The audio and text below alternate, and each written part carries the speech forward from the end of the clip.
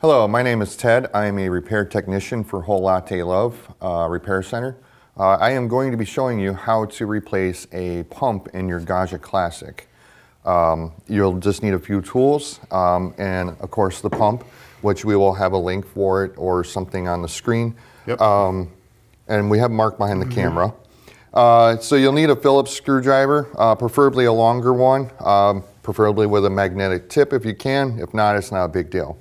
A flat blade screwdriver, doesn't really matter how long.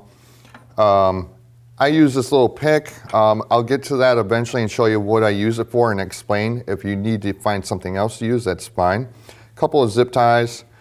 We have a 9 and a 10 and a 12 millimeter wrench. And then a pair of little clippers. And then of course the pump.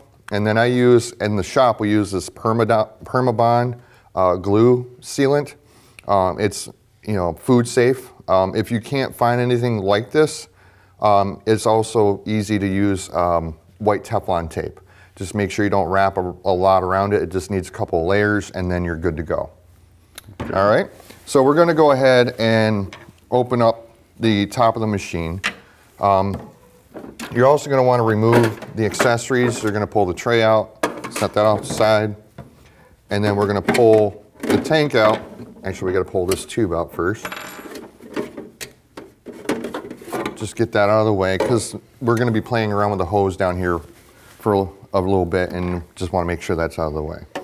So we're going to take out the 2 screws on the top, which is the only screws that hold this top plate in. So you're just going to unscrew, take it out.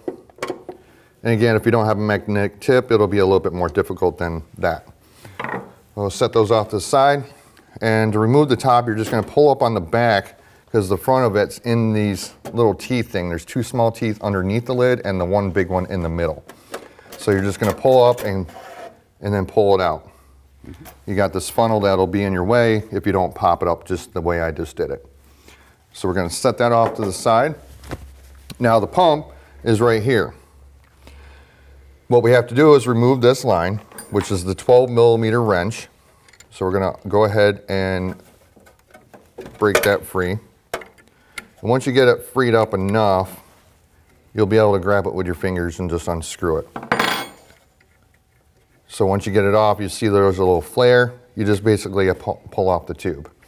Also, make sure when you're doing this, the machine is powered off and not hot, because this will be extremely warm in here. All right, so now what we gotta do, there's a bracket down there with 2 screws on either side of the pump. That's what's holding the pump in place. We're gonna remove those 2 screws, and that's why we need a longer Phillips so we can get down there on the screw. So we're gonna remove both of those screws. That's where that magnetic comes in. Yeah, the handy, magnet right? is really handy on the magnetic tip if you have it. If not, you're gonna be struggling a little bit more to get them out and also to get them back in. But it can be done, it's just a little bit more of a pain. One thing I'll mention is also when you're doing this job, be careful of the edges of the housing and this little thing here. Anything on the metal housing, it can be a little sharp and you might cut yourself if you're not careful. I've done it many a times. Don't want to draw blood. Yeah, so after we got the screws out of the mount, we're gonna pull the pump up as far as we can so we can unplug these wires right here. And most time they will just pull right off. If they don't wanna pull off, you can use a screwdriver and kind of wedge it in there and kind of pop it off. This one here is actually got a little thing sticking out there in the middle, right in front of my finger. You can push down, it's a little lever type of thing, and you can push down on it.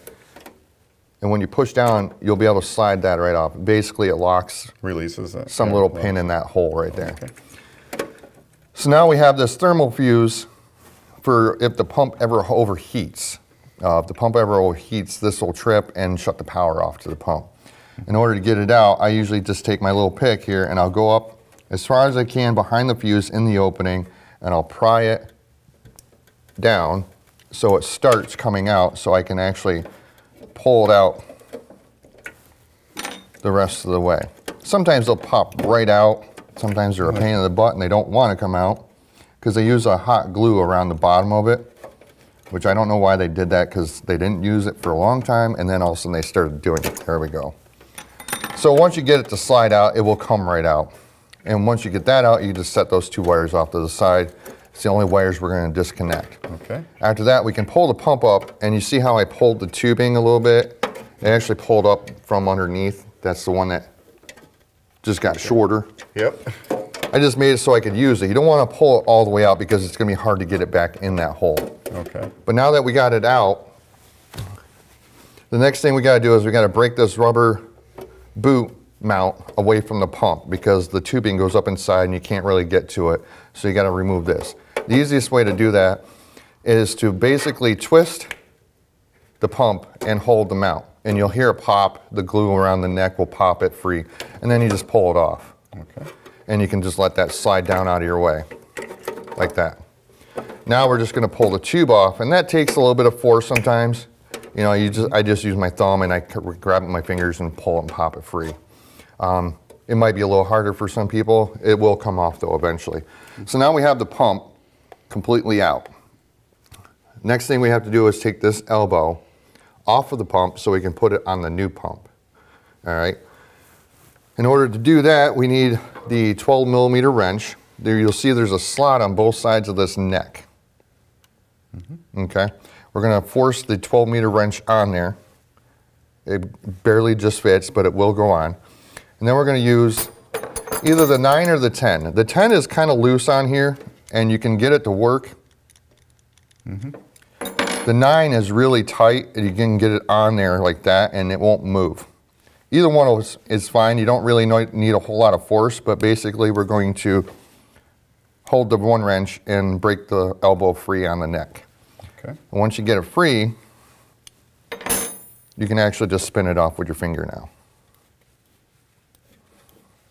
So now we got the elbow off.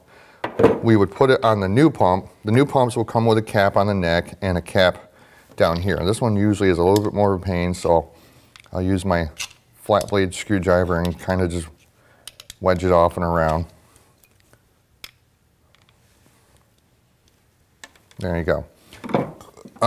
At this point, it's also a good trick if you have like maybe a turkey baster or an air compressor with a nozzle on it to force air through this side of it in case the pump might be seized up from sitting around for a while with the water that's in it. If you force air through it real quick, it'll shoot out the other side, and then when you won't have a lockup on the pump. So when you go to put it in and you can't prime it, then you got to force prime it and whatnot. And I mean, that's not a huge pain in the butt, but why not try to prevent that from happening just by forcing air through the pump? Okay. If you can. If not, it's not a big deal. You can still do the force priming if the pump won't take the water. So now we got the new pump. Let's set the old pump off to the side. We got the sealant that we use. Again, you can use white Teflon tape. And I'm just going to put a few drops of it right on the threads. And that's it.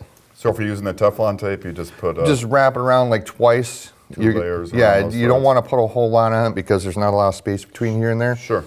But you want to put just a couple layers on it to kind of create a better seal. Okay. I mean, most of the time you won't really have a problem, but I always like to put a little sealant on it anyway to add extra benefit of the seal. Okay. So now you go as tight as you can with your finger.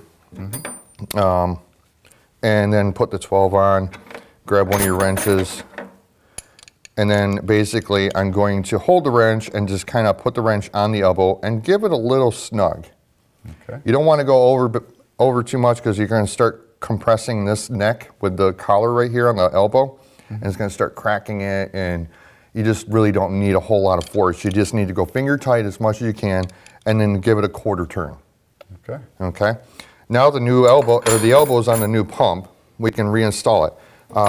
One thing also is the elbow position needs to be facing the same direction as these connectors here, because that's the way it was when it was in the machine. So we're just going to grab this neck and turn it so that the elbow is facing the same way as these wire connectors. Okay. Now this will be lined up when we go to put it in the machine, and the holes will, you know, screw back onto it, no problem. Okay. All right, so now we can just replace the pump by adding the tubing back on there. We're going to slide this collar up and around and push it onto the neck that it just came off from, that white neck that was right there. But because we broke the glue free, we use a zip tie to go around that neck. So I'm just gonna go underneath here and get it started. Once you get it started, I like to leave this part of the zip tie towards the front so I can cut off the excess. And I'm pulling on it and then going back, pulling and going back, and getting it as snug as I can so I can't do it anymore. Okay. And then I'm gonna get my little clippers.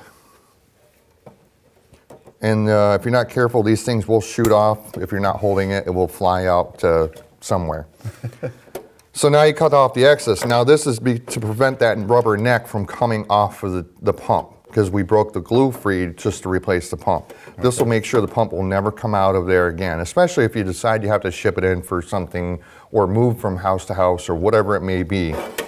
So now we won't have to worry about this pump coming out during movement of the machine. Okay. So now we're going to pull the tubing down a little bit as we bring the pump down, because if we don't, it'll bunch up inside. We're going to hook our wires up. I didn't go down all the way because I want to make sure I still have room on, got a little wire hang up there, on the pump. So basically there's a little holder here and there's a slot that you can push the fuse back up into. And you don't have to glue that? No, you don't have to glue it. It never comes out anyway. Okay. And then you take that one wire, which is the same side where the fuse is, the silver one without the cap, a little white wire. Just push it on there. And then we're going to grab the other wire that we took off and push it onto that one. So the order of the wires does make a difference there? It does. The fuse is on this side. Okay. So I always remember to hook this wire up on the same side as the fuse. Great. And then the other one, of course, goes there. Okay. So now we got the wires hooked back up. We can drop it down in there, you know, pull a little excess tubing to make it a little bit easier. And now we're kind of in position. Now we just take our two screws that we took out, and magnetic tip comes in handy again. And you're going to kind of line it up. You can see the hole right there on the bracket below. And you're just going to start that one. You don't want to tighten it down all the way yet because you might have to move the other side to get it lined up, which I'm lined up now. So we'll get it in there. And now we can tighten this one down. Just finger tight is fine. And we'll go back to the other one and tighten that one down. All right, so now the bracket's back in there. The pump is new, the pump has been replaced, everything's good. We're just gonna slide this tubing back onto the neck. And then take our nut and start threading it on until we can't turn it anymore with our fingers. Right there is pretty much as far as I can go. Okay. And then we're just gonna take the wrench, 12mm wrench, and we're gonna hold the neck and just kind of go until it stops. There's really nothing you can do by over tightening in it, but you just want to make sure that that flare is sealed up against the elbow. Okay. So now that's that. And the last thing I like to do, the pump flops around a little bit, so if you're moving the machine around a lot and it gets dropped or whatever, the funnel can hit that, the top of it. So I'll just run a zip tie around this bunch of wires, if I can get my fingers to work with me backwards. And then just kind of go around that, zip tie it. You don't want to go too crazy tight, you don't want to put a lot of pressure on it, but you can see how it's holding it back. Just keeps it from flopping around. It keeps it from flopping around, going underneath this funnel area, and it can vibrate and sometimes hit this black area of the funnel. Okay. So I always do this whenever I repair a machine. I put this zip tie on there, cut off the excess, it's not going to hurt anything, and that's fine. And Ted, just out of curiosity, how many classics have you repaired, maybe? Any guess? Oh man, I mean, I've been here just about 9 years next month, I think it is, and hundreds? I don't know. Okay. I have no idea. And then after this, it's just a matter of putting the funnel back on. You're gonna put the funnel in first, and you wanna make sure you angle it down because you gotta put this lid between these teeth. The two smaller ones are below the lid and the bigger one is above the lid. Okay. So if you get it positioned right, it'll slide in between them. And then at that point, you'll see that the funnel will not drop down. There's a hole that funnel has to line up with. If you just angle the funnel a little bit, you'll see that it will drop right into the hole. Beautiful. It doesn't take a lot of force, and then it's just a matter of putting the last 2 screws in. After that, you can turn on the machine and get water flowing through it, get it primed out the arm, of course, when you open up the knob. And then if it's working and you got flow, then you're good to go. All right, Ted, thanks so much. And again, you know, if you need that pump, there's a link in the description or the card link up in the upper right there probably. Click on that and you can get that part. Yep. All right, Ted, thanks so much for taking us through that. You're welcome. Want to learn more? Subscribe now so you'll know about the latest videos on everything coffee from Whole Latte Love.